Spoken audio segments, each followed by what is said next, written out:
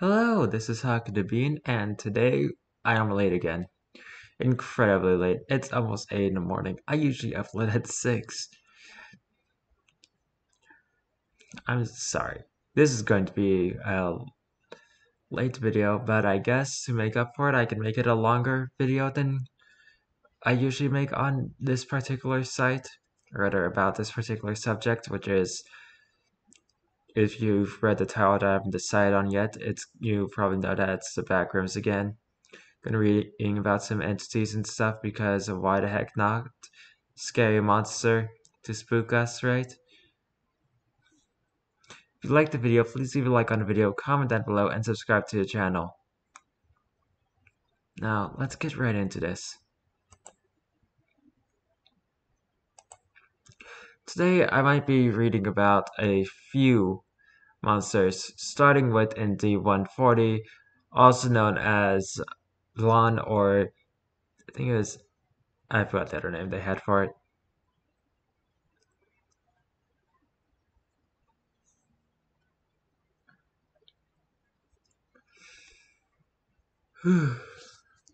Meg, official interview, transcript.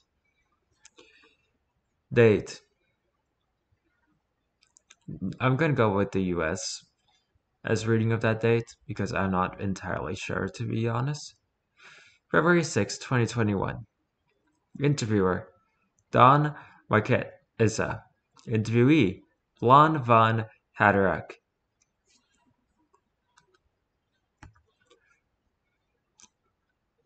Let's begin, Blonde.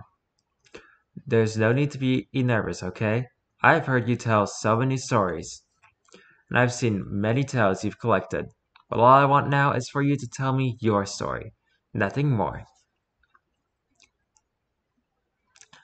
Very well, if you insist. Enigmatic entity.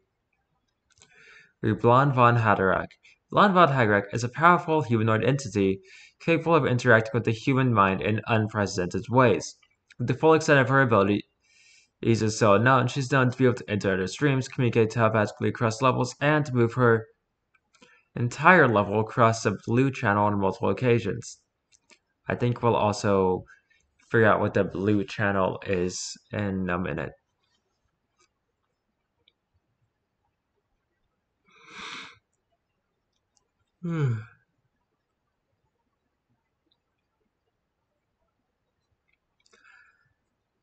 I used to live in a world not too different from your own, Don. The specifics of it aren't relevant, but I hail from a wealthy family, and in that world I saw what would one day become the Ignis Archive, a humble library in a rather hidden street. There were a few visitors, not that I really minded it. The few visitors I did get were lovely people, whom I still hold dear to this very day. How long ago was this, Blonde?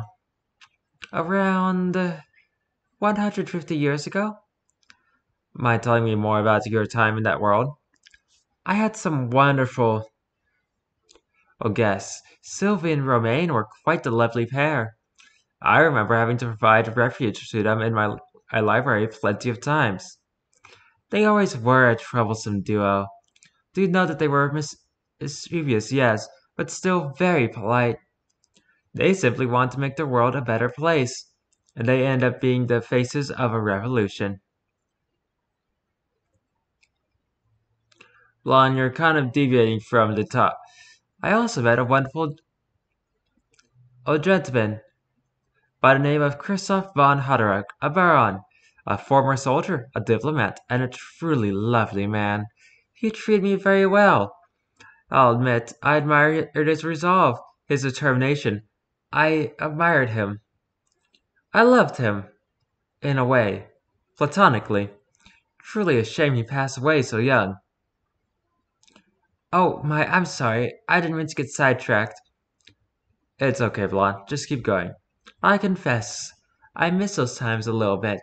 I miss my smaller library. I miss getting involved in human politics. Those were simpler times, I suppose.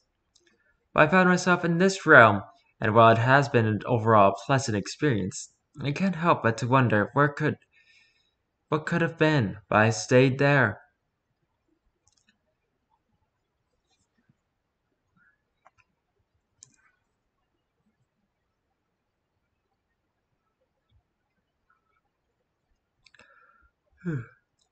Blonde, while this sounds like a very interesting story, is it truly yours? Yes, this is the story of Blonde and Von Hatterock. Right, but you are biologically not a human, which means something's off. What are you? Enigmatic Entity, Blonde Von Hatterock. Habitat level 906. The exact nature of Blonde's biology, if it can even recall that, remains unknown. She does, however, tend to try and mask as human. In disguise, that has proven to be effective, but not flawless. Wanderers have reported sightings of anomalous deformation, unnatural movements, and perhaps most infamously, witnessing the beyond.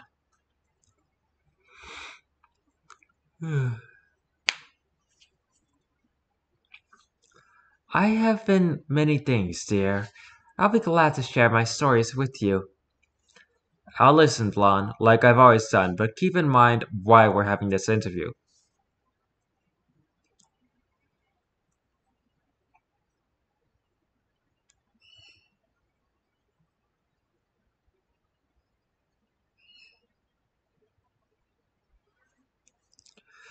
Where should I start? I suppose you could call me an actress with all the roles I have played. I once was a queen, a fairy, a sorceress, a nymph, a god, and so much more. I was once a knight's guide. Can you imagine such a thing? Seems we're in for a long interview. Can I have some more tea?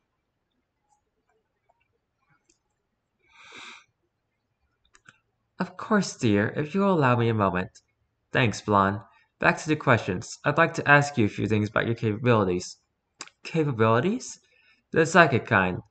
Out of all of the entities we've run into so far, none can interact with the mind like you do. While I'll admit I am a little flattered.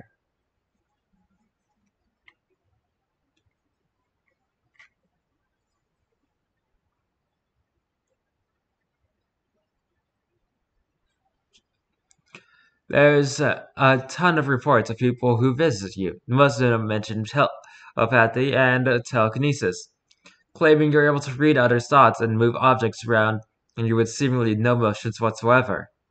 Got anything to say about that? There's no use denying it. You know, owe it to be true. I had told you so. I suppose you asked this question simply so it's recorded in those interview logs of yours?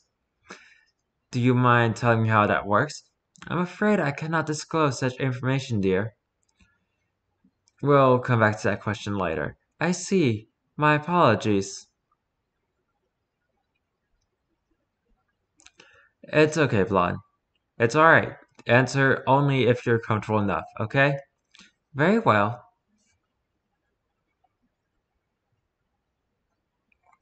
Actually, we are going to read a lot of these, so I'm just going to open them in a new tab for us to get to later.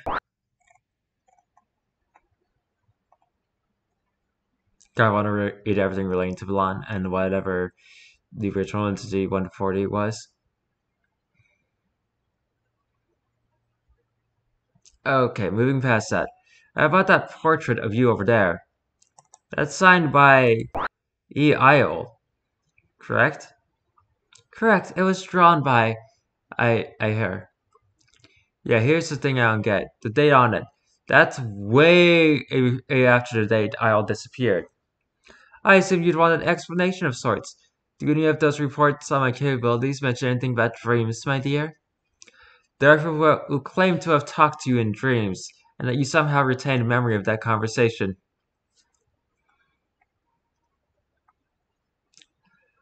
Tell me, are you familiar with the light guides?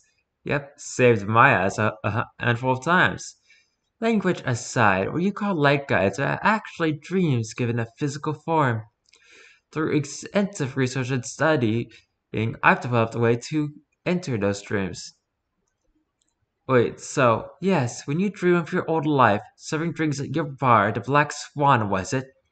It truly was me sitting at the table. I must say, it seemed quite lovely, the place, and the drink you served me was indeed pleasant. Once we're done with the interview, I'd like to ask for a recipe. I'm Blonde, that's a little intrusive, don't you think? I don't mind the visit, but what if you had walked into a weird dream or nightmare?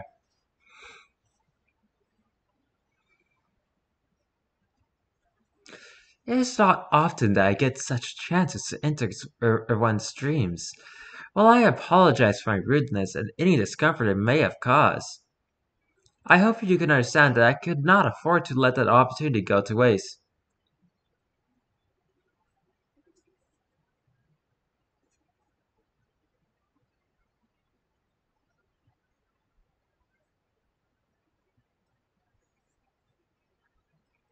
So if I was having a nightmare, would you still have popped in to see what my fears are, or of course not, dear?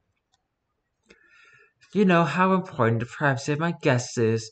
Besides, I have learned how to leave a pleasant dream to those I visit. It's a little gesture of kindness from me, in a sense.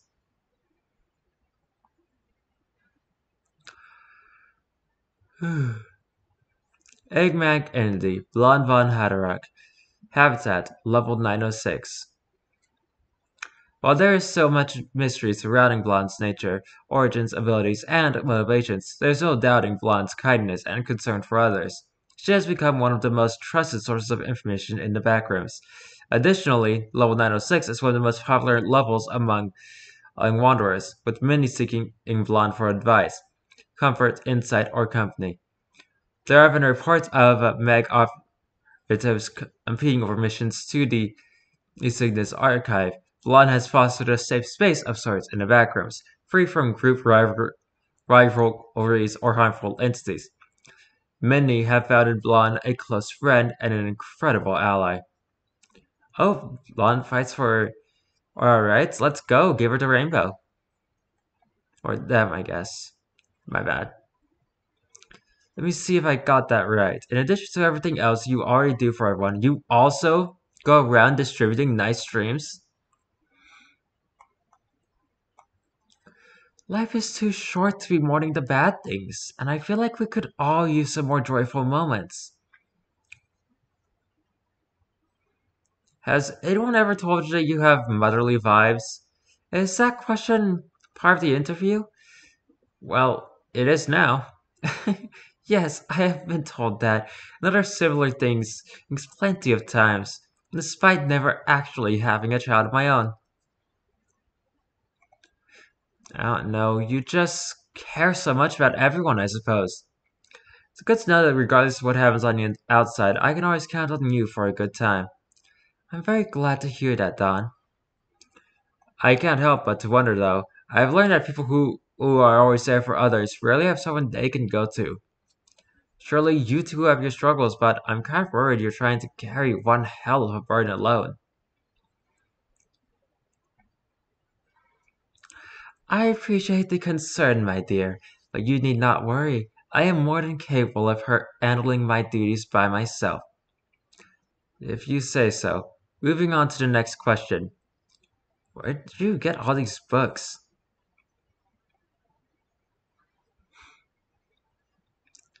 Well, a portion of them were written by me. They contain the stories of my guests' lives, their memories preserved on paper. Some of them contain my research on various topics.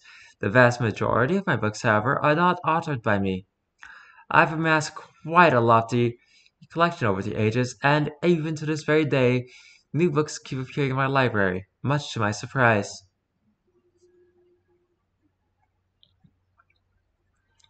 Any clue as to where those come from? I believe they face onto my shelves from other levels of the back rooms, and from what you call the front rooms too. I spent countless hours reading all sorts of stories, writing some of my own, and archiving each and every document I've come across. Are those stories yours? Like, are they about your past? While I do not have a complete autobiography, possible when you're still alive, but okay, there are many books and stories that are quite relevant to my past. Come to think of it, perhaps I should write an autobiography sometime. Once again, you can't write an autobiography for yourself unless you plan on dying right after, or in a way that you already specified.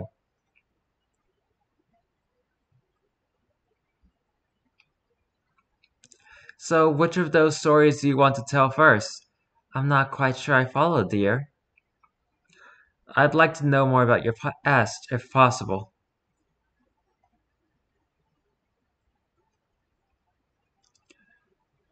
Aside from the aforementioned abilities, yeah, I'm skipping the main thing. Blonde appears to be aware of everything inside her library and to have full control over level 906, being able to reshape it to her will. She can often be seen moving objects without a single motion, using what is presumed to be telekinesis. She has already been seen using her hands for serving and drinking tea, reading, petting her cat Barry, and to comfort guests. We'll read more about Barry soon. She is also shown to be able to delve into the human mind, read one's thoughts, and recreate memories with perfect accuracy within level 906, even interact with them according to some reports. I see. So many options. I suppose I'll start with the more recent books. Those ought to be easier to find. Alright, you can pick whatever you'd like. Very well. If you'll allow me a moment, I'll go fetch a volume for our next story.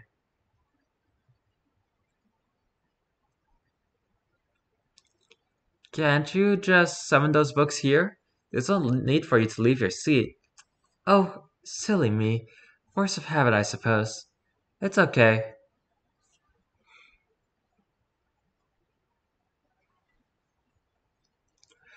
I've taken the liberty of only grabbing some of my personal favorites. I feel I'd be taking too much of your time if I were to tell you every single one of my tales. I've got time, Blonde. I don't think it is humanly possible to have the kind of time I'm referring to, dear. I can't shake the feeling that you're dancing around the topic, Blonde. There's no need to be nervous, okay? It's just another interview. Do keep in mind that I'm more used to being asked to being the one asking the question. It's good to push yourself out of your comfort zone sometimes. You are correct, I suppose. Very well. Let's get to our story, shall we? I'm all ears, Blonde. Blood claims to have been a myriad of different entities and people throughout the course of her life. However, none of the settings of her stories match any known locations or time period. Regardless of how outlandish these stories may sound, the information provided by Blonde has been consistently accurate, and given that most of the documents on the Cygnus archive are written in languages unknown to us, these stories should not be ignored or dismissed, as they may very well be true. Once upon a time, in a distant world where gods walked among men, there was a coastal village, Krenos, and through their wishes for safe travel, a god was born. Her name was Kari. She became the god of journeys. Mortals prayed to her for a safe return, and for some time she blessed every boat, every horse, every road, and all those who wandered the land by afoot. The inhabitants of Krenos built a temple for her, where she lived for many, many years. Were you this Kari? Patience, my dear.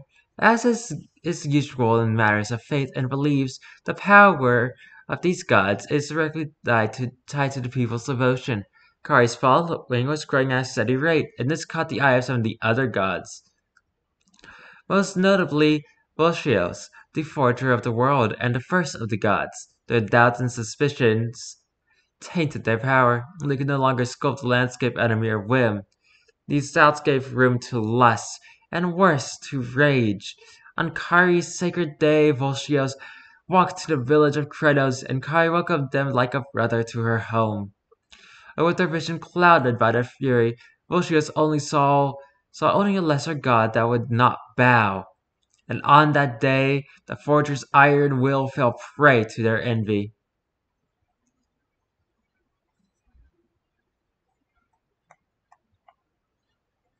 What happened? On that day, the forger unmade their greatest work. The world was torn in half. Ruins were all that remained of Krenos. The clouded seas were severed from mortal reach. Kari, banished, stripped of her followers, cursed. Volscia's rage. Without the god of journey's blessings, travelers rarely made to their destination. Nations fell apart, cities were isolated, and villages were left to fend for themselves. The other gods were stuck in conflict, tending only to their sacred cities. Some stood in defense of their followers. Others sowed chaos where they saw fit.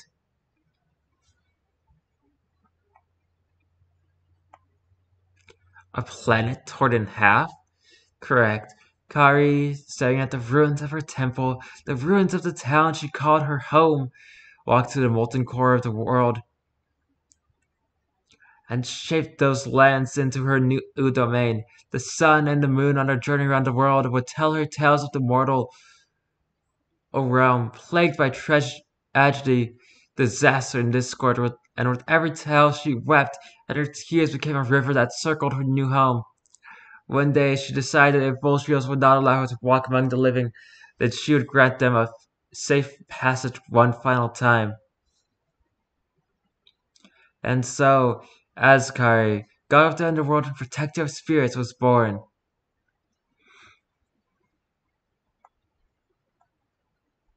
What happened to the forger guy? Volscios? Upon staring at what they had done, guilt and regret took over their mind.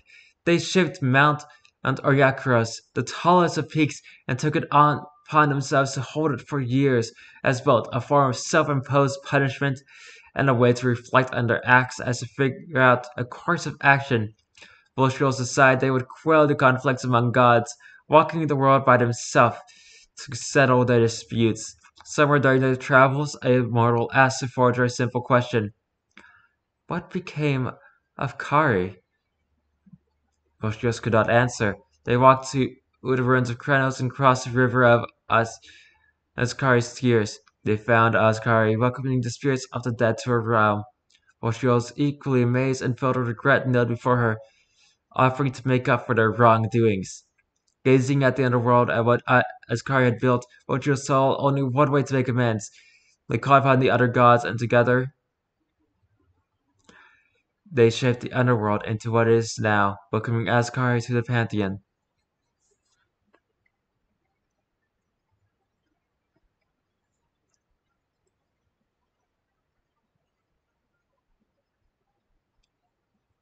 Sounds like a happy ending. To this day, mortals travel to the ruin of Eremos to send off their dead on a small shrine to Ascari. As time passed, plenty of new gods were born, and those who waddled that world have someone else to bless their journeys. If I remember correctly, her name is Sahira. To answer your earlier question, though, yes, I was Kari. I was Ascari too, and I still am. Well, slow down a second. What do you mean I still am? The information acquired during the interview suggests that these roles are beings with some degree of independence from Blanche. However, the means by which these entities interact, communicate, and relate to one another remains unknown to us. Ascari did not cease to exist when Blanche was born. Hmm.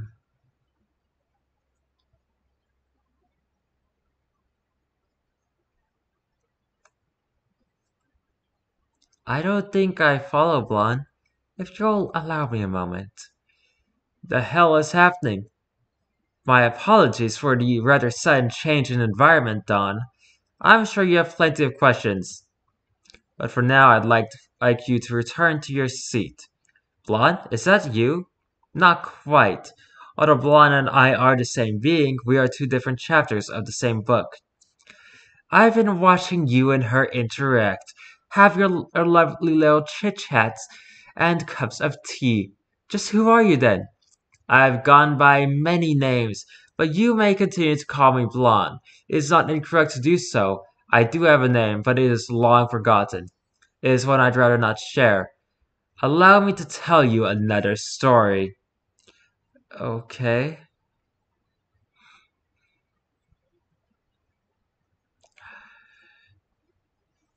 Once upon a time, there was a wonderful distant world known as Ardnir. The people of that world lived peacefully, worshipping a deity known as Vashea, the Lady of the Moon. One day, The beast appeared in the skies. It blacked out the sun, shifted the tides, parted the skies, and it is said that many perish from merely gazing upon it. The priest of Ardnir quickly instilled the beast in the only prison large enough to contain a massive monster. The planet's moon, Seacrest. According to legend, Anvashia fought the beast for 100 years, and after an arduous battle, she vanquished the beast and sent from her home in the moon, arriving at the top of the silver peak, where she watches over the people of Ardnir. Why are you telling me this?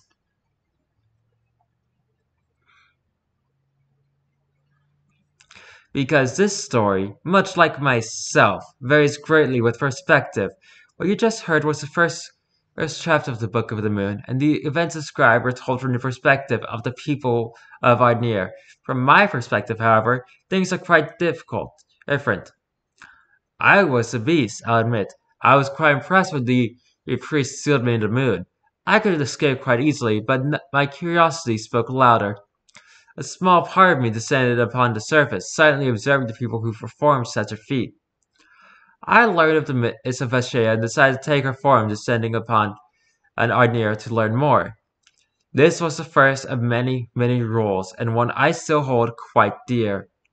Each and every other rule follows the same principle. They are means by which I can manifest myself in a way others can safely interact with. Whilst this process requires immense self-restraint on my part, it has proven to be more than worth the hassle, for the knowledge and stories I have gathered are far more valuable than what I could have predicted.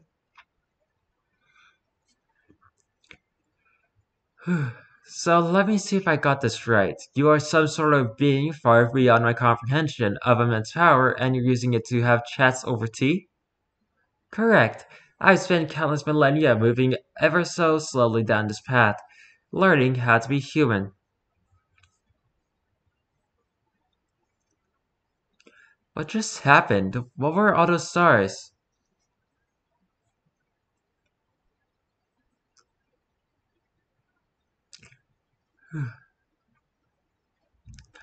What you just witnessed, Don, was the closest you'll ever see to my fullest, or so I hope at least.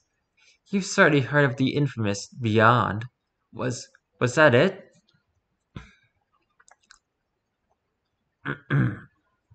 Not quite. The so-called Beyond is who I truly am, a hideous form far beyond human comprehension, capable of shattering minds at a mere glance. Over the course of my life, I've taken countless precautions as to avoid causing any harm.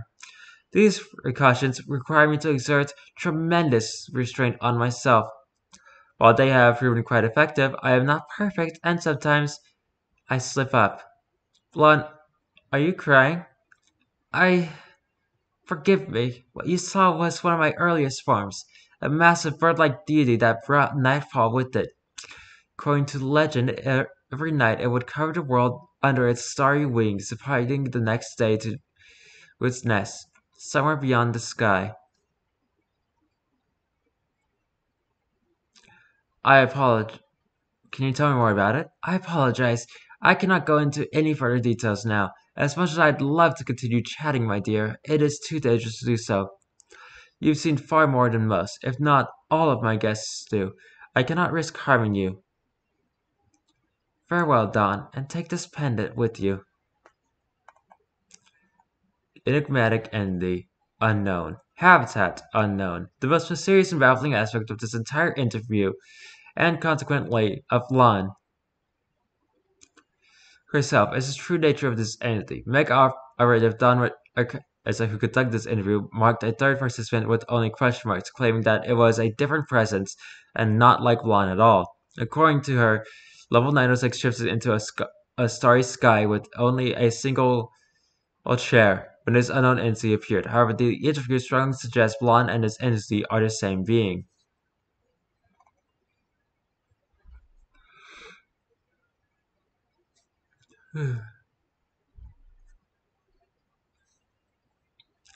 To-do list. Ask Blonde for more details, once I'm able to, that is. Grab some chocolate from the snack rooms for me and Don's anniversary. Finish this entry, tidy it up, and all that jazz. Make sure Axel doesn't burn all our fire salt. Why did he have to get the fire seal? Make some more arrows, running low on those. Fate Silver Song. Sorry, snack rooms. Fire salt.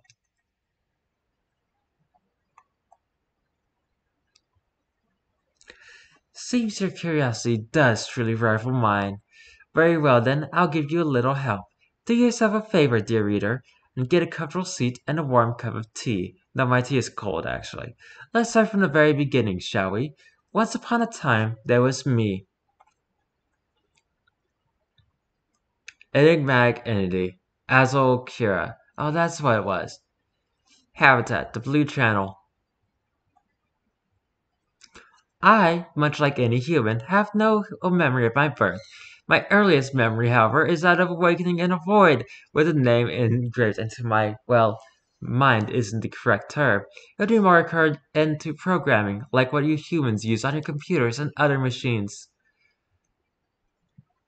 The name in question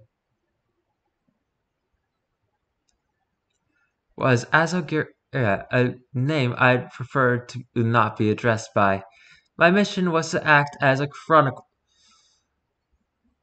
of sorts. I was tasked with documenting realities in great detail, a rather Herculean task in retrospect. I have no memories of my acts of such times. I simply knew as much as I needed to perform my duties. Until one day something went wrong. I developed a conscience, a sense of self. I began to question my task. I began to contemplate the universe I was meant to archive.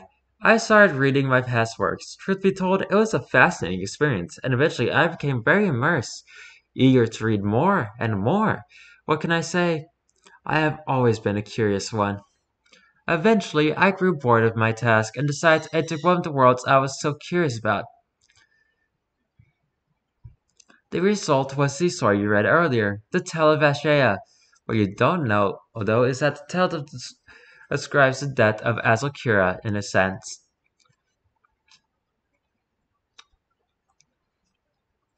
It was my first adventure into another world, and as I mentioned before, it holds a special place in my metaphorical heart. At first, I was merely driven by curiosity, but I began to grow attached. I began rooting for characters in the story surrounding me. I found something fascinating about the determination, the drive, the will to face insurmountable odds, and many other traits that I found truly admirable. Much to my sadness, however, I learned that the people I grew so attached to vanished in the blink of an eye. I became increasingly familiar with the concepts of mortality, of nostalgia, of dream, grief, kindness, and many, many others. The one concept that, for reasons still unknown to me, left the biggest impact was legacy. These people, each of them a protagonist of their own tale, found comfort in knowing they would be remembered. As such, I took it upon myself to immortalize their stories. It was the least I could do for such wonderful people. Over the years, I've amassed quite the lofty collection of stories. I remember each and every one of them. I'm capable of reciting them all from memory. Still, there is a certain sorrow in the task I've set for myself. Admittedly, I long for someone that can keep me company for a long time. Don't get me wrong. I have grown attached to most, if not all, of the guests I have welcomed to this Ignis archive, and I feel the utmost gratitude for their visits. Yet each of my guests had only a very brief portion of my time. What felt like a lifetime to them feels like mere hours to me. Quite frankly, I do wish I could have spent more time with those people. Perhaps there are stories left untold, conversations never spoken, moments that never were. Ah well, no use mourning over the past now, correct? I'd much rather look at it fondly. Instead of mourning for what could have been, I've learned to be glad that it happened. That drove me to where I currently am. Besides, I suppose I should be glad that lifespans in this realm seem to last a bit longer. Life truly is full of surprises, isn't it, dear reader? I could never have predicted that I would one day be keeper of such a massive archive, nor that I would be chatting with you. I look forward to what stories the future may hold. My guests tell of worlds I had never heard of, magical kingdoms, space traveling civilizations, sprawling cities of their homes, and perhaps more interesting to me, the worlds they imagined. I'd love to one day pay them all a visit too. That can wait, however. Patience always has been one of my strengths, and I still have much left to do and archive in the realm you call the Backrooms. Still, if the conditions ever allow me to visit you in your dream, dear reader, I'll be more than glad to share a cup of tea with you once I figure out exactly how to reach you, the person sitting behind that screen, that is. It may take some time, but I believe it will be more than worth the trouble. Until then, take good care of yourself, dear, will you?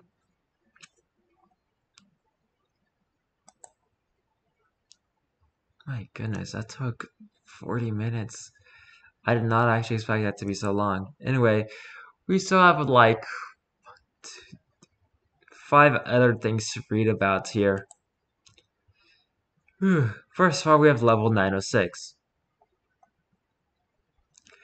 Survival difficulty. You're safe here.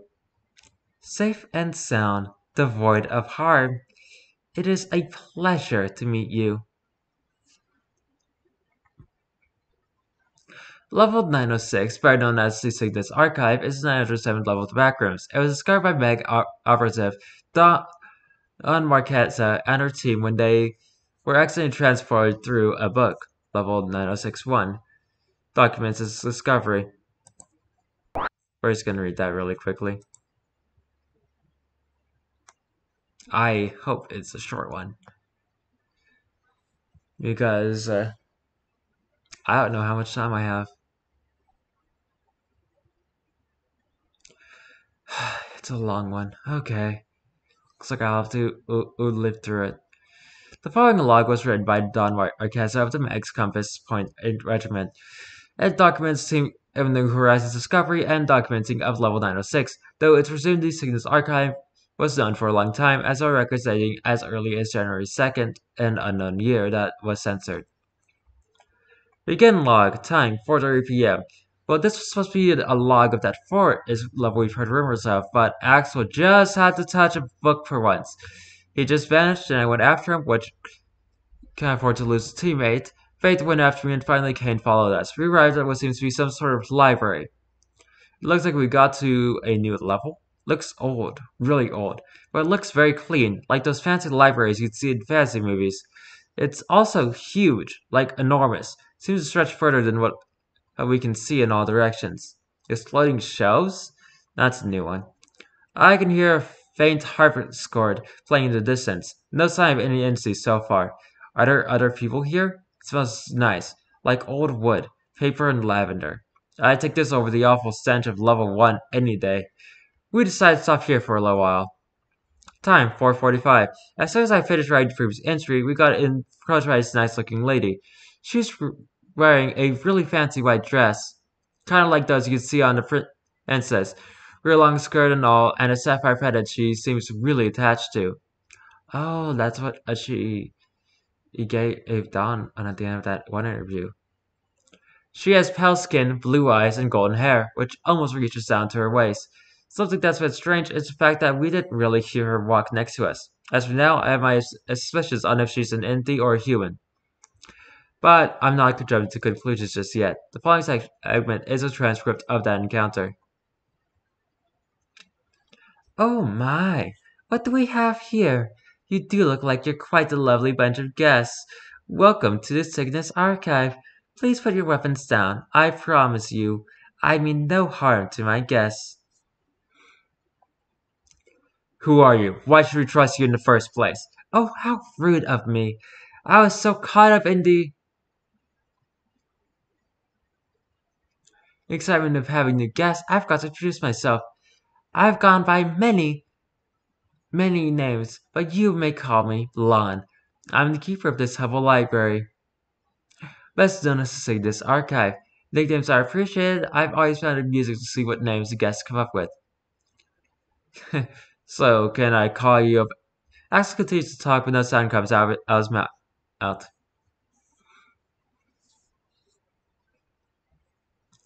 Please do mind your language. While I do consider myself to be quite patient, I'd much prefer if you were more polite. Understood? I. Yes, ma'am. Lovely. Now I've introduced myself, it is only fair you do the same, wouldn't you agree? Guess so. My name's Faith. This guy with the spiky hair is Axel, that girl with the notebook is Don, and the other guy's Kane. So Axel, Don, Faith, and Kane. Very well. It is a pleasure to meet you all. It has been quite some time since I had this many guests. Would you like to join me for a cup of tea?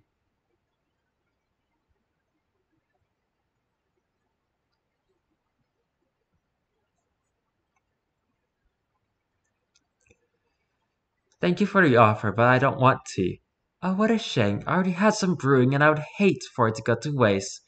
Fine, I'll have some. If I die, I'm haunting you guys for life. Wonderful, but I don't think the haunting will be needed. Once again, I have no intent of harming any guests of mine. I'll pass. Not a fan of tea, are you?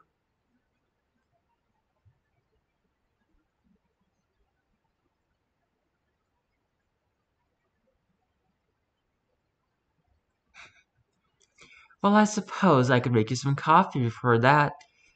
I'm okay with tea. Do you have lavender? I do! It seems to be one of the favorites among my guests.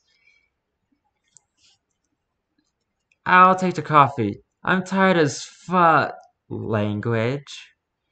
Udge. Well, it is an improvement, so I'll let it slide.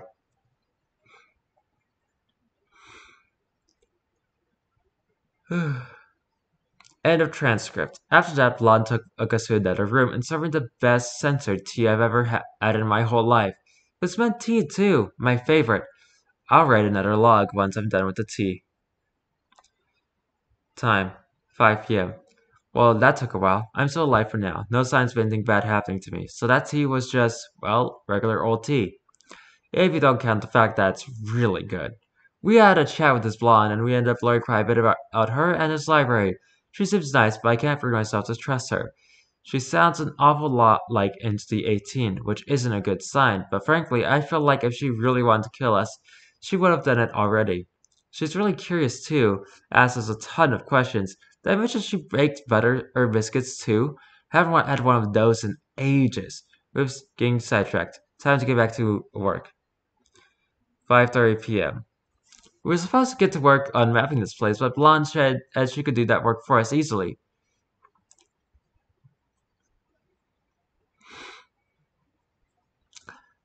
She said she has a map of this place somewhere, and that she'd be glad to give us a copy. Not that I'm complaining, to be honest. Saves us the work of mapping or of making maps. I'm not sure how that works, since the level is infinite, but I'll just go with it. On our way to the shelf where the map was, we spent ended time talking to Blonde, answering her questions and asking her some of our own. Following section is a transcript of some of the more notable moments from that conversation.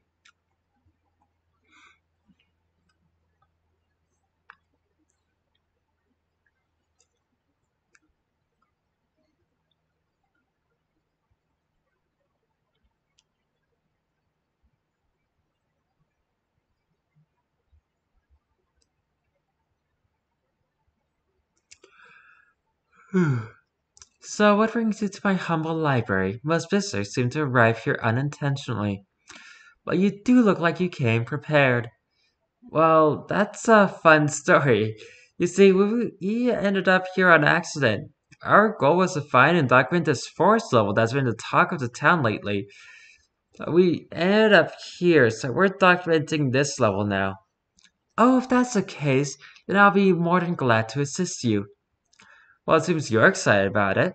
Why wouldn't I be? I'm an archivist first and foremost, dear. The library you see around you is my life's work.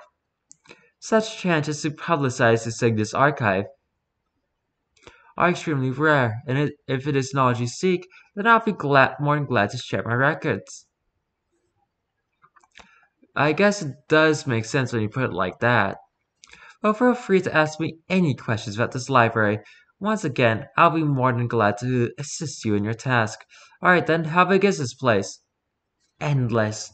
It stretches towards infinity in all directions.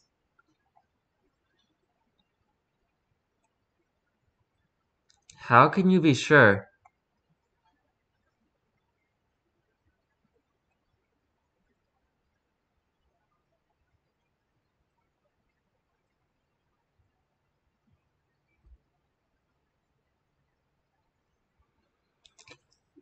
I built this place, dear. I know every book, scroll, folder, notebook, loose sheet it is. I know every single one of those shelves like the back of my hand. Unless you'd like to try and walk to the end of it, I'm your best source of information, dear. Yeah, still don't trust you. For all you know, you could be out to kill us.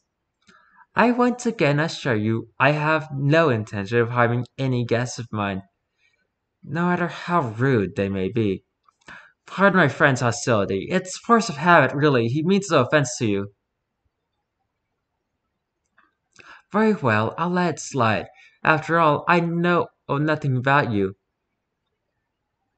There's probably a good reason behind this habit of his. Yeah. How many books do you have here? Can you give us a rough estimate?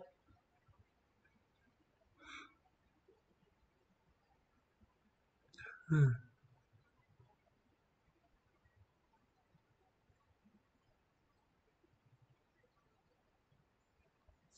The exact number of books is impossible to determine, as books phase in and out quite often. Speaking of, did you enter here through one of my books? Yeah, we did. Are there any other entrances? Not that I know of, dear. Could you please return the book to me? Once we're done with our work, what exactly is this book? I don't understand a single word. Very well, then. The book you're holding contains some of my notes on a very intriguing topic dreams. Ooh, do you mind telling me more about it? I'll be more than glad to share my knowledge. Could you tell us a little more about the books you have here?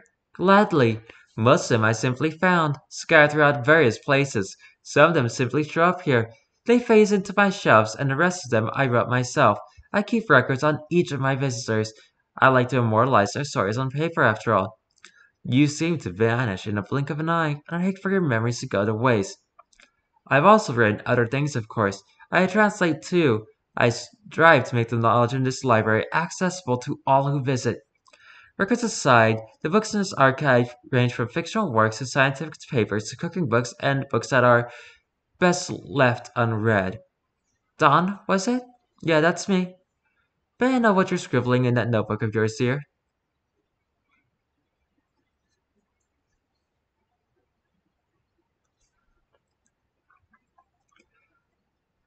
I was tasked with keeping a written log of our expedition here. I thought a transcript of portions of our talks would fit well.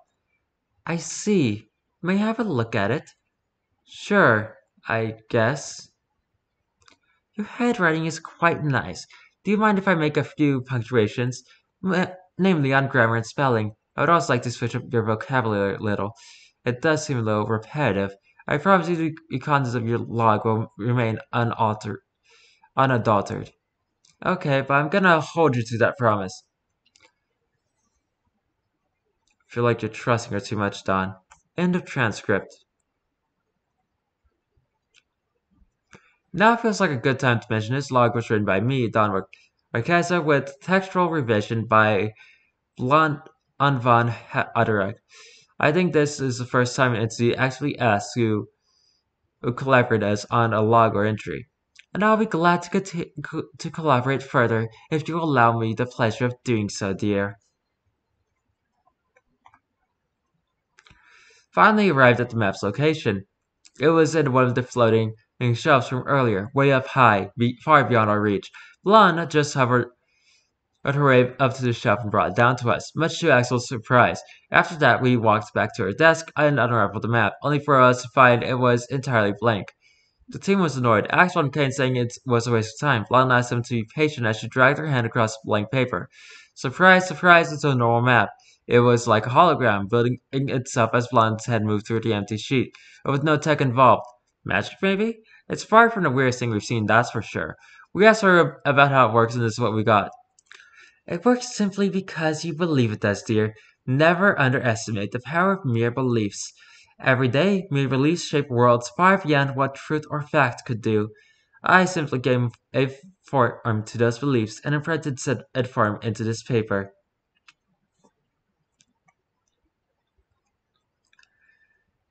Try it for yourselves. Drag your hand across this paper and witness a library take form as you do. Uso.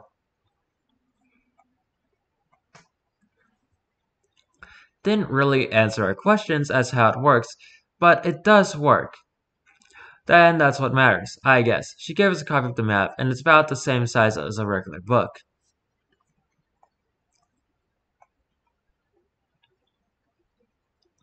Well, level 906 Cygnus Archive and NC-140 Blonde have their entries written. Blonde lent me a hand, and honestly, I had fun writing these. We scrolled through a few existing pages too, which seemed to make her real happy. Everyone else is still a bit distrustful though.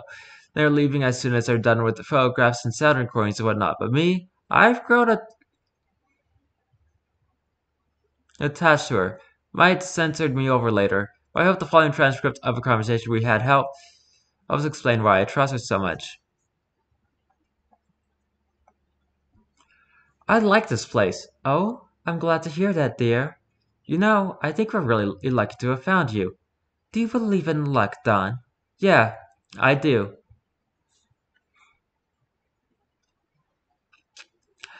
Do you believe that looking at the thousands different types of tea available to me, guess your favorite kind by sheer luck?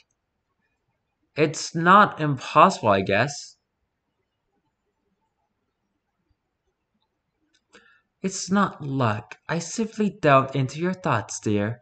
It is rather rude of me to not ask for permission first, I know, but my only interest was to serve you the best tea possible. Besides, you couldn't stop me if even if you tried.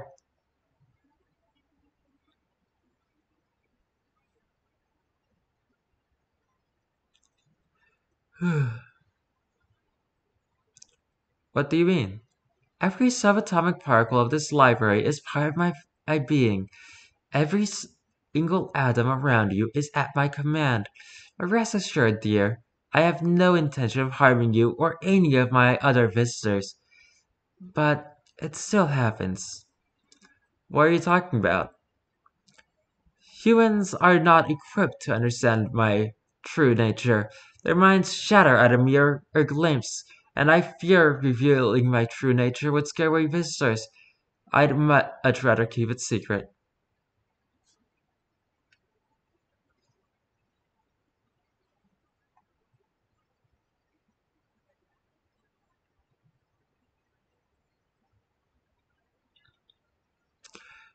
It's not that hard to figure out you're no ordinary human. I have had such wonderful visitors as of late, but you are different, dear. I'd expect you to run away as soon as I told you who I truly am. I cannot show you my true self. It would be a serious risk to your safety, as I've said before. That's right, Blonde. You don't have to show me anything, okay? I trust you. Thank you, Don. You've been one of my favorite guests so far. Oh my, I'm drifting away from the topic. Do you truly believe it was luck or lack thereof that drove you here? That you crossed through the very fabric of reality by mere chance? Oh my eye. I mean, I did by accident. I didn't really choose this. If it were up to me, I'd still be serving drinks at the Black Swan. I don't think so, oh dear. There are many others out there like me, but they aren't as polite or nice. They plan and scheme in the void. They mean to harm you, your species, your entire reality. And judging by this database of yours, you seem to have come across some of them. What do you know? That's a question for another time, dear. Your colleagues are leaving soon. Please tread carefully through these back rooms. They're far too dangerous for humans like you, and I would love to have tea with you again someday. Me too. I promise I'll be back, Blonde. Here, take this. Keep this book with you. Feel free to use it to visit me whenever you'd like, dear. There's plenty of hostile realities out there. It do you well to have a safe space, and I'll be more than glad to provide one. It's the least I can do for such an exceptional guest. Thank you. I think all of us could use that, to be honest.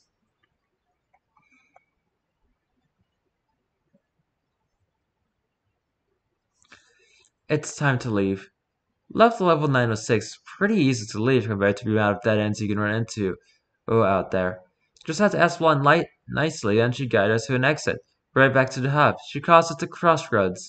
The rest of the team went to report back to base while I finished writing the slug. I'm definitely paying level 906 a visit as soon as possible.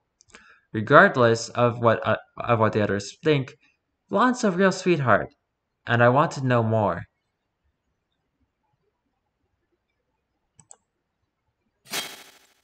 Let's read the rest of this level.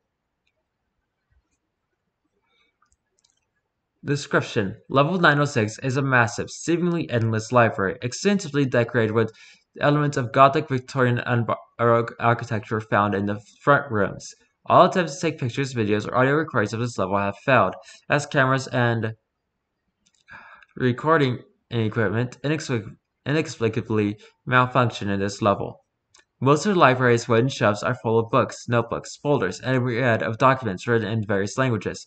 Most of them are incomprehensible. Some of these shelves are unaffected by gravity,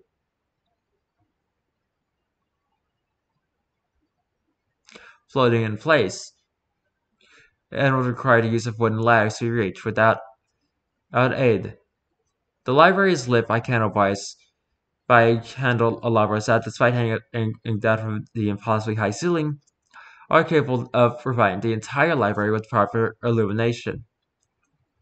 The ceiling itself is ornamented with stained glass and painted landscapes. Reaching the ceiling is impossible, as the closer one gets, the farther it seems to be. The wooden floor feature is blue velvet carpet with golden ornaments. It's common to see books, folders, scrolls, or notes brought on in or clipping out the level. These range from ordinary books in various languages to ancient scrolls and forgotten alphabets, and everything in between, though they all carry Blonde's signature. We already know who Blonde is. The Cygnus Archive houses a unique entity who seems to have full control over the library itself. This entity has the appearance of a short, pale, human woman with long, blonde hair and light blue eyes. She usually wears an intricate tea gown, though she's been seen wearing various other dresses and suits, from from ball gowns to butler suits and maid dresses, and calls herself Blonde. She is very welcoming of visitors and will invite any who visit her library for tea. If the visitor is impolite, they will first be warned, then be and called out by Blonde on her lack of, of manners. If they refuse to change their behavior, they will be lectured in proper etiquette. Hostile visitors are immobilized by telekinetic force. If visitors continue to show hostile behavior, they will be kicked out of the library and back to the level they came from. Additionally, light guides are often found flowing through a level. They even report to disappear spontaneously, flicker, and to move in seemingly random patterns.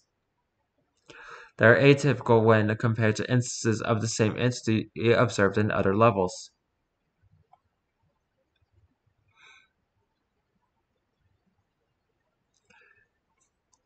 Light guides. I might want to actually read about those.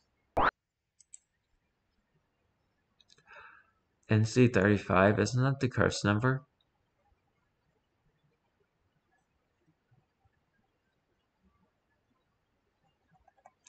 Oh, these are very short. Well, I guess I should probably have guessed that. Description. Light guides are infinitely small points that radiate light, forming an orb-like appearance, similar to a singularity. They are quite rare to come across, but when found, can lead wanderers towards supplies and help them avoid dangerous entities. They can move freely, being able to change direction at will, and are also able to phase through walls. They appear in the sphere at random intervals, but can seemingly control when this occurs. Behaviors. Light guides are docile entities and no sign as hostility has ever been documented. They have rudimentary communication, being able to move around out of the dance like fashion and changing colors when two or more entities come across each other. They will all work together in aiding a wanderer. They have commonly led wanderers to sources of almond water and other vital supplies. They seemingly have awareness of the location of other entities and aid in helping travelers avoid them.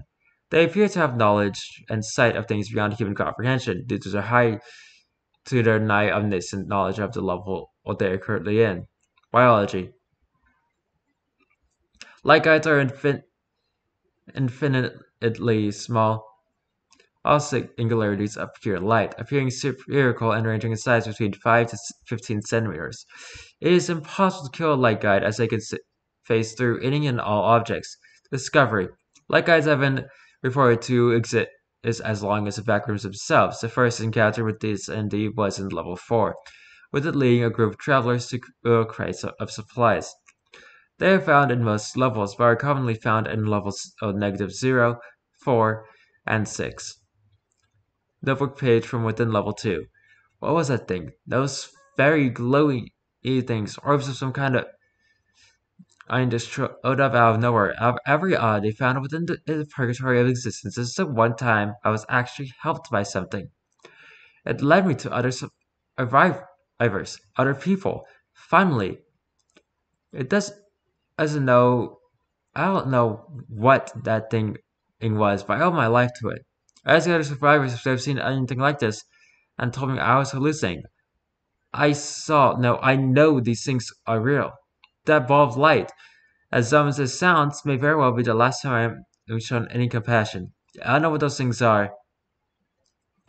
Are angels, perhaps? Whatever they are, I sincerely thank them. Do's and don'ts. Do follow the light guides. Don't. Do not attempt to physically attack them. They will not retaliate, but it seemingly bothers them. Do not steer off the path. You are receiving guidance. So light guides are more common than I thought, although only in certain levels.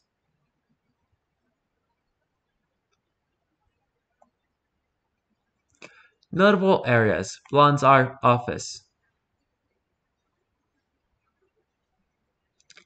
The entry point for any and all who visit level 906. Blonde's office is a small area in the center of the level. This is where Blonde spends most of her time writing, reading, or waiting for guests. It contains a desk, various tables, chairs, shelves, with Blonde's favorite books and unfinished works. Some of the objects found in this room include a portrait of Blonde, drawn by E. Isle. We will be reading about them as soon as we're done reading about this level. An unfinished book titled Blonde's Guide to Comfort Food. 200 scrolls titled the Book of the Moon, verse 1, and the Scroll of Askara, respectively. We already know about those stories. We read them.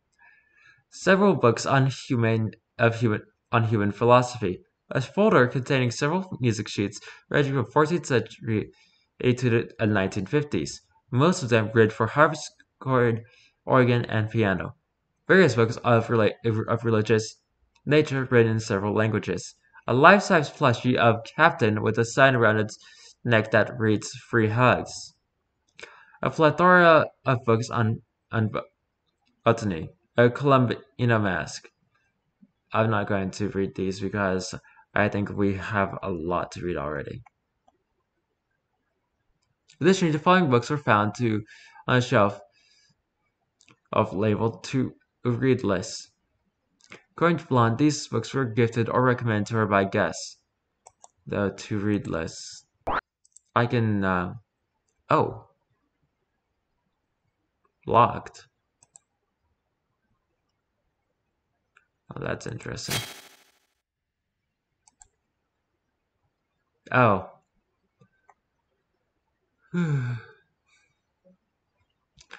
A full set of the Inkheart trilogy by Cornelia Funke, written in an unknown language. A Swedish copy of Foundation by Isaac Asimov. A Portuguese 2-volume edition of Dune by Frank Herbert. English editions of Necromancer, Count Zero, Mona Lisa Overdrive, and Burning Chrome by William Gibson. An English edition of Ready Player One by Ernest Cline. An English edition of A Wrinkle in Time by Madeline and L. Engel, written It has been reported to glitch, flicker, or be distorted in other ways. Several Warrior Cats books in various languages are written by Aaron Hunter. English cover of What If by Randall Monroe. A French translation of Pride and Prejudice by Jane and Austen. I think I just read that right. An English edition of Lego Minifigure Year by Year Visual Dictionary by Gregory Ifashak and Daniel Olivkowitz. A collection of books by J.R.R. Tolkien, such as The Hobbit, the Silmarillion, and the Lord of the Rings series, all written in English. Stephen King's It, translated to Romanian. A copy of Noli Me Tangere by Jose Agrizo, written in Tagalog. An English edition of Magic by, I think it's actually Magic by Angie Sage. A French edition of Toby Elonis by Timothy de Bombelli. I think. I can't read French too well. An English edition of Cinder by Marissa Maya, with a few loose notes inside, written in Tagalog. An English edition of Knots and Crosses by Mallory E. Blackman. A Maltese copy of Fahrenheit 4 or 5-1 by Ray A. Bradbury. The tea room. The tea room is composed of a small kitchen area in the middle of the library. It contains a working oven and stove, various cabinets with several types of tea, and a cupboard full of porcelain cups and plates, as well as silver or tableware, and a vast amount of cooking books. This is where Blonde prepares her tea and biscuits, and sometimes full meals for her guests. Her tea sessions tend to last 1 to 2 hours. During said sessions, Blonde will attempt to chat with her guests, and inquiring about various topics ranging from their lives to their interests and fields of expertise. The guest rooms. Level 906 has an unknown number of empty bedrooms assigned to Blonde's guests. Blonde has shown to be capable to freely charge, arrange, and manipulate these rooms to better accommodate her guests and suit their needs. As such, the variable nature of these rooms make objective descriptions impossible. Injured guests will be taken to one of the guest rooms while Blonde tends to their wounds. One of these rooms seems to be permanently occupied by her butler and OJ, Tom von Haderach. I'm not reading any more about stuff right now. I'm sorry. Witnessing the beyond. It is rumored that prolonged exposure to level 906 may result in phenomenon colloquially known as witnessing the beyond. While there are no eyewitness accounts, factual reports, or any other sort of information, the rumor is too prevalent to ignore. It is said this phenomenon may cause severe damage to the nervous system, resulting in loss of memory, sense of identity, cognitive ability, and in some cases, death. Bases, communities, and outposts. There are no bases, communities, or outposts on this level, but some visitors spend weeks or even months living in one of the library's guest rooms. Entrances and exits. As the unknown way to enter the Cygnus archive is to be teleported into it by dragging your index finger through Blonde's signature from left to right. And one of her books or documents scattered throughout the backrooms, although in some cases a mere touch is enough. All attempts to recreate this with pictures, copies, prints, or photocopies of the signature have yielded no results. And I just says that out to myself, no results. I mean, to be fair, the backrooms aren't real. Alright, exits.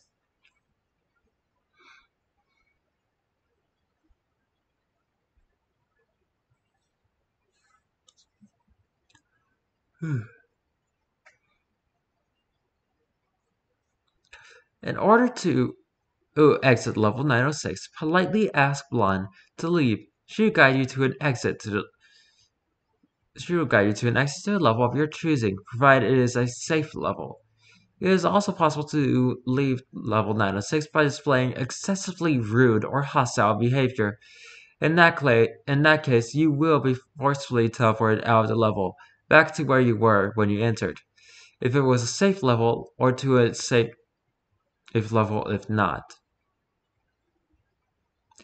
As Blonde seems to not want to hurt her guests. Anyway, I don't know if I can read this.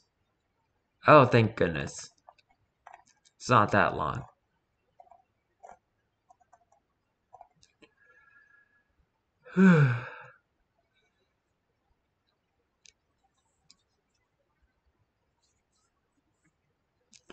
Oh, so this is E. Isle, a former senior archivist of Meg.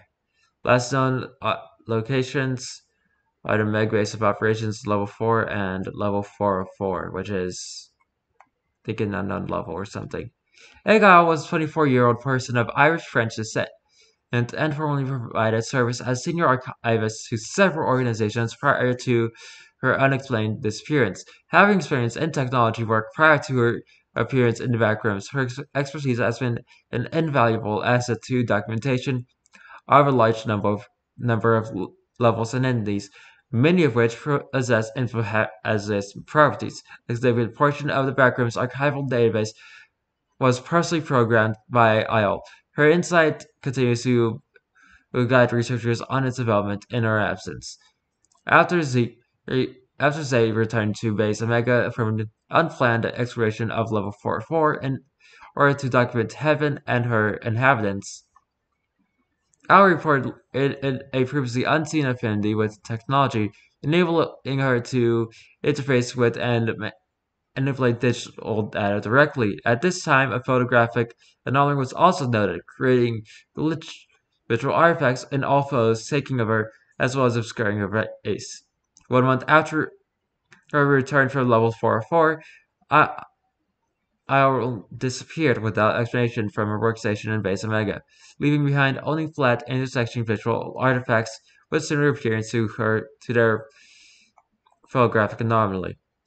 Meg personnel are respectfully advised not to approach these artifacts. Consequently, O's workstation remains vacant.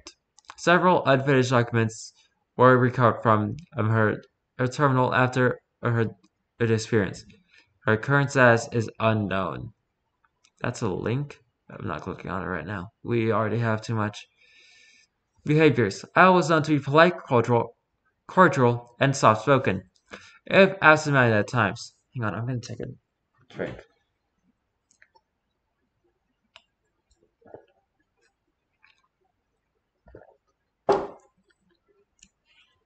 That's some good tea. Anyway, and dedicated to her work. Her tendency to place the safety of others above her own was well known, often resulting in physical or psychological injury. Zay was frequently described as introverted, compassionate, and gentle, and was reportedly close with Overseer B.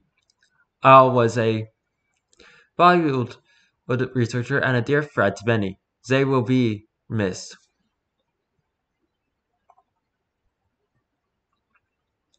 Additional interview. Begin log. Icon. There we go. This is for my file? Yeah, just describe yourself and your work. It's not all that big a deal. Only about 63% of our database. It's just infrastructure. I'm glad I could still help. That's right, too. Are you, feeling okay after 404?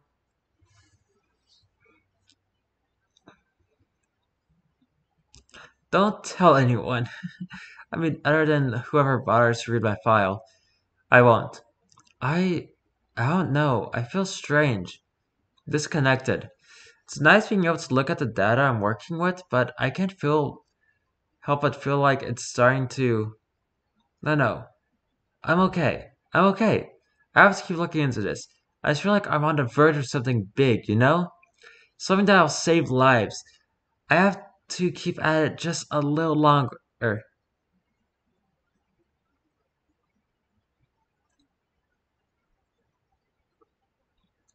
I can't let it...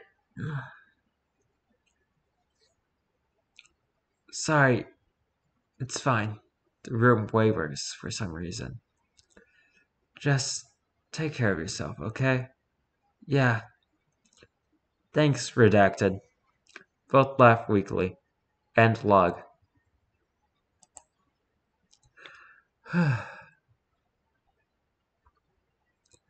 Entity 180. It lives exclusively on 906 these days. After all, it is Blanche's cat, I'm assuming. Description: Barry is a black cat that appears to be of the domestic long-haired breed. He has been reported to have the ability to enlighten or ascend while those who gaze into his eyes. He is constantly surrounded by his protective worshippers. Behaviors: Barry can allegedly enlighten waters when they look into his eyes. His worshippers refer to this phenomenon as visions of reality. Barry is able to make vocalizations, but only those typical of cats. To communicate, he will stare into the eyes of his followers. It is currently unknown what information they receive during these interactions, but they are then able to speak for Barry. His worshippers, who refer to themselves as missionaries, will protect Barry at all costs and provide constant food and attention. It is believed that Barry cannot control his effects, but will not unintentionally prevent waters from falling victim to them. Barry is docile, only becoming angry when held for extended periods of time. Barry can be given food and attention, but it is recommended to do so with caution. The missionaries are quite protective of him, and will fight off any who they see as threatening. Do not mention Jerry near Barry or his followers. This will cause an immediate hostile reaction. Kind of curious about what this is. His true personality. He's so sweet. Barry is an absolute treat to be in the company of. He is so sweet, curling up on my lap while I'm reading. He spends most of the time sleeping on the various chairs throughout my home. I can see why you all adore him so much, dear visionaries. Biology. Barry appears to be a neutered male cat of older age. His fur is black, with one notable feature being two white whiskers. There's on the left side of his face. Barry does not have to eat, but will eat nearly anything not directly plant-based. It is highly recommended to not make direct eye contact with berries, as this causes wanderers to become enlightened. His followers, only comprised of wanderers, are fully capable of functioning similar to normal humans, but are extremely protective of Barry and worship him similarly to a deity. It is there as a Barry gained these properties after an accidental encounter with Entity 140, or Blonde, as we are going to understand 140 to be right now. I'm sorry, Barry. Barry, my dear, I apologize for what happened. I had never meant for you to witness the beyond, but you were too close to that unfortunate wanderer. I understand why you ran away, though. I hope you forgive me. Do know that I will always welcome you back, Barry.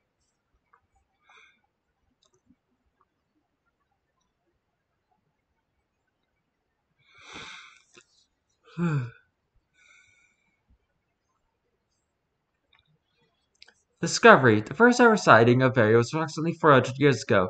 Barry typically has 10 to 20 worshippers surrounding him at once. Do not attempt any interaction unless necessary. Barry can typically be found in level 4 or level 512. I'm sorry, visionaries, but Barry is back where he belongs. Back at home, with me. I hope you all understand. Unfortunately, I know you won't. Barry is safer with me than he ever was with you, and I intend to keep it that way. Understood? Lon.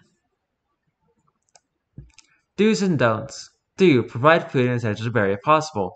Interact with the visionaries in a calm but assertive manner. Don't look into Barry's eyes. Don't react to Barry or his worshippers in a hostile manner. Don't mention Jerry near the visionaries. Don't hold Barry for extended periods of time.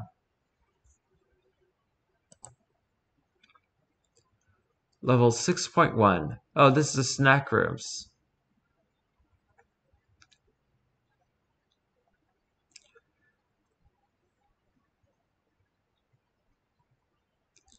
Okay, it's a sub-level. We can read more about that another time.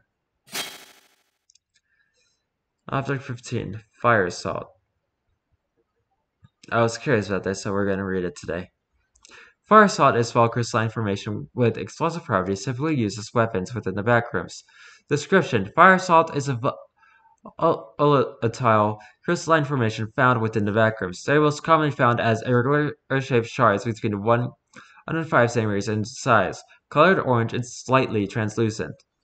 Large artificial fire salt ingots, on the other hand, are more transparent and colored a dark shade of red. Molten fire salt, nicknamed fire oil, is a colorless, flammable liquid with a small remnants of incense. Fire salt crystals are relatively hard, classifying in the Mohs scale of mineral hardness as a 7. The Mohs hardness scale is a scale used to determine the hardness of substances through scratching other materials. In this case, fire salt ranks at 7, which means they can be scratched by quartz, but not by softer materials. Far quite brittle, making them vulnerable to impact damage. They are also soluble in water and almond water, generating heat when dissolving in both liquids. In addition, they have a low fusion point of approximately 47 degrees Celsius, whereupon reaching Inkset has threshold, the crystal melts into clear pyrrole, which is able to efficiently burn even on low oxygen atmospheres. Furthermore, pyrrole oil can be cooled down to create large artificial fire salt ingots. Fire salt's most evident property is its reactivity against impact damage. When thrown, fire salt crystals easily shatter, generating a moderate quantity of heat and a remarkable quantity of light in the shape of burning sparks, enough to cause first or second degree burns on humans with a direct hit. Larger manufactured ingots or crystals of a mass greater than 50 grams are able to explode in a manner similar to TNT, equating to approximately half the energy of a dynamite stick for a fire salt ingot of 100 grams. It is to note that the aforementioned explosion does not seem to damage the overall integrity of the backrooms themselves.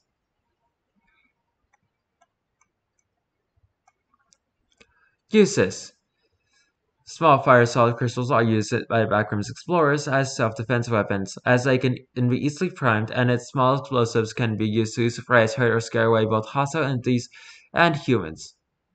Its overall common nature makes fire salt the weapon of choice of many explorers, also being fashioned and into simple-to-carry firecrackers. Large ingots, however, are used as a tool of war, as its destructive power can easily obliterate enemy platoons or hordes of entities. However, the infrastructure needs to create sizable quantities of such ingots ensures that only large or well-prepared organizations or factions are able to produce them. Moreover, some use heat release when dissolving fires on water and on water to boil foodstuffs and liquids, making a couple of fire salt crystals an easy alternative to making a potentially dangerous fire in order to disinfect any harvested on water from the disease or other maladies. Is pyro oil, on the other hand, has been used as a substitute to gasoline to power any small vehicle in backrooms, as well as fuel to any generators if no electric outlets are available. Obtaining: Small fire salt crystals can be obtained growing on corners within and the first 5 levels of the backrooms, as well as in smaller, rarer quantities in levels similar to level 0. However, larger explosive fire salt crystals cannot be found naturally, but rather have to be manufactured by melting together several crystals. Pyro can only be obtained through the fusion of fire salt crystals as well.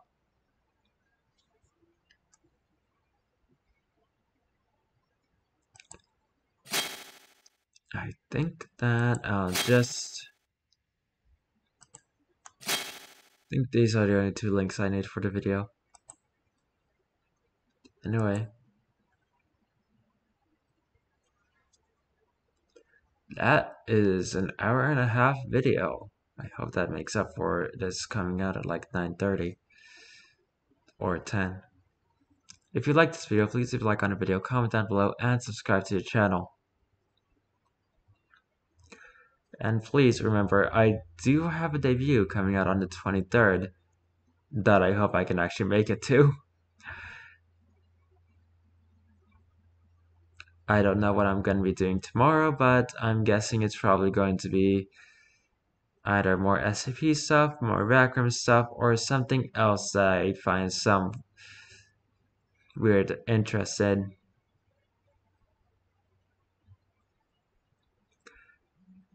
I guess we'll find out tomorrow. Until then, goodbye!